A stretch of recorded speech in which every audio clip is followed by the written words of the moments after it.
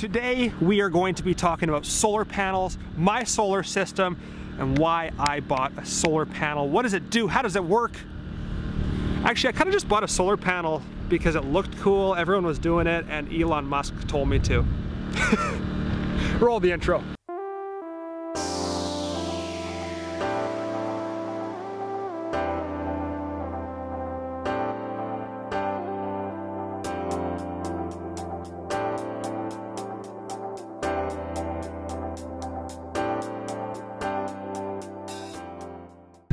Man, I haven't rolled that intro for a long time. That was nice. That was nice. Hey, check this view out really quick.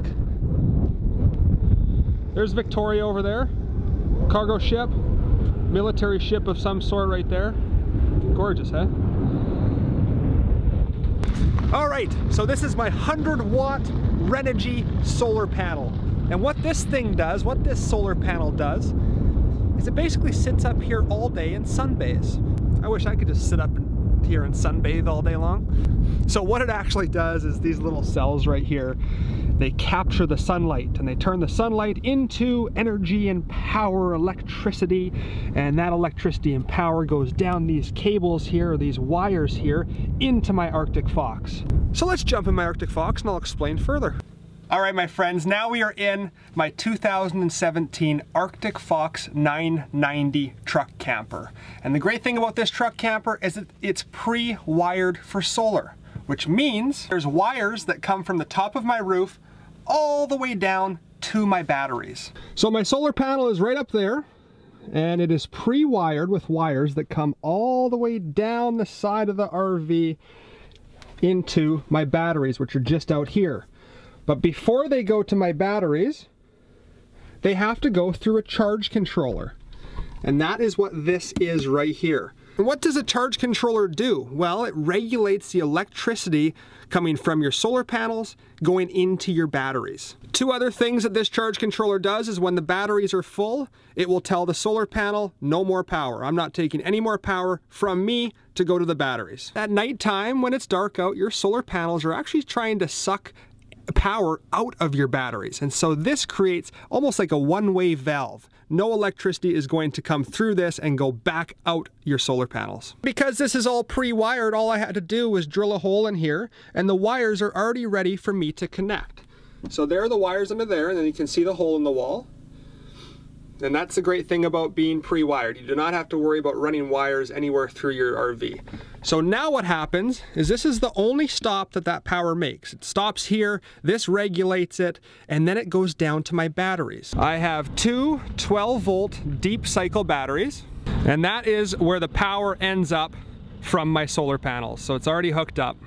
So my solar panel is doing its job. It's creating electricity that's going through my charge controller. My charge controller is regulating that electricity, and then it's going into my battery. But what happens next? How do I use that power that's stored in my battery? Well, your batteries create DC power, and that's great. If your appliance runs on DC power, then it will just run straight from the battery. So if everything in your RV ran off DC power, that would be great. Right? You could use your lights, you could use your outlets, everything in your RV. The problem is that it doesn't. A lot of the appliances in your RV need AC power. Let me explain how you get AC power. This is my inverter. This inverter takes electricity from the battery, DC electricity, and converts it into AC electricity. Now there's all types of inverters. There's actually really expensive inverters that hook up to your entire RV so that every single outlet in your RV will work. But I don't have that much that I need to charge on AC power. So what I have is I have this inverter that gives me AC power, and then that comes down to a simple power bar. So I can hook my electronics up, and everything that doesn't run off DC power I can hook up here. So I hope that makes a little bit of sense, how it all works in the system with solar panels. Let me just talk about the solar panels a little bit more.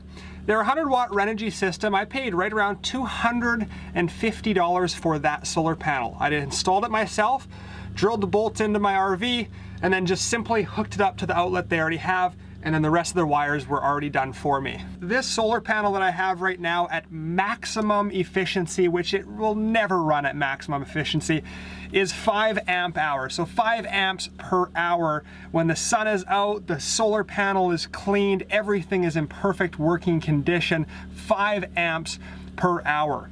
There's other ways, obviously, to charge your battery faster if you need to. You can get more solar panels. You can add another one.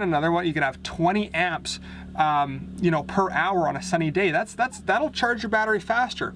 You can start your generator. You can purchase a speed charger that clamps right onto your batteries, a speed charger that maybe charges them at 25 amps per hour, and that way you can charge your batteries faster. Really nice thing about solar, though, is that it's working for you all day long. It's just up there all day long. You don't have to start a generator up, you don't have to monitor your generator. It's just simply working for you. And once you pay for the solar panel, it's kind of like you're just getting free energy from the sun, which is really neat. I hope that that explained some things for you. You learned something. My solar panel, my charge controller, I'll put it in the description below. Like I said, I paid about $300 for everything. That's a Canadian, those Canadian dollars. So if you're American, you're lucky because the dollar is so much better for you. So check it out in the description below if you're thinking about getting solar yourself. If you're kind of like, okay, that's great, you know, I want to see some scenic shots, I want to see what this truck camper can really do, check out my other videos. It's awesome. And if you feel like subscribing, you're more than welcome to do so. Other than that, guys, my name is Taylor. Keep living that dream, and I will see you next time. Plenty more videos on the way. Bye-bye. Whoa, hold up. One sec. I'm sorry. Bonus feature. One thing about the bonus feature is I said that it would be at the end of every video, but for some videos that are telling a story, it just doesn't make sense to kind of interrupt the end beautiful scene of me just walking away into paradise.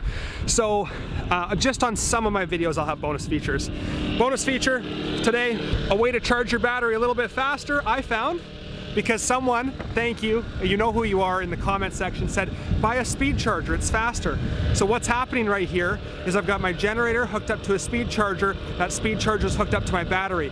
It's a 25 amp speed charger, so I'm charging my batteries faster than my solar panel ever could, but I'm obviously using a generator and it's loud and annoying. But here's the little setup. Generator.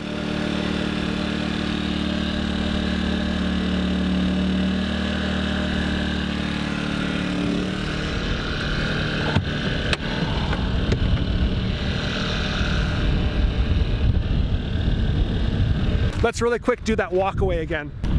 What was I saying again? Hey guys, keep living that dream. Have a wonderful day. Take care of yourself. My name's Taylor. Bye-bye.